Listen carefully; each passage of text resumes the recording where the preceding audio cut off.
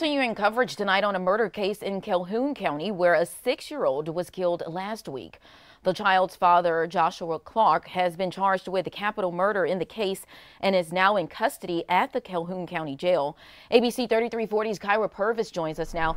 And Kyra, we reported last week that this is the second child lost to alleged child abuse for this family since 2019.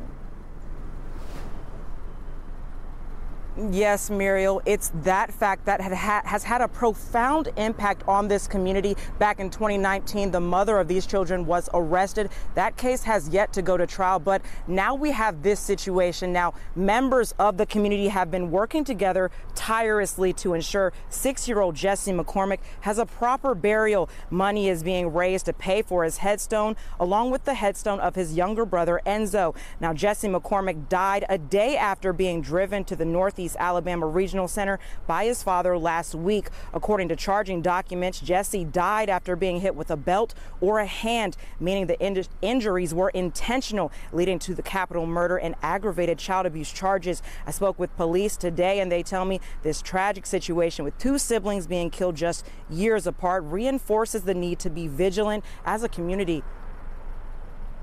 We all have the same questions, how were things missed in this, and did someone see something? And I would make the plea to the public that if you see something on a child, then we know the difference between discipline and abuse. Adults know that difference. The child may not know that difference. If it's abuse, we have to intervene, and we want to save these children's lives. And unfortunately, this is a case where we were not able to do that.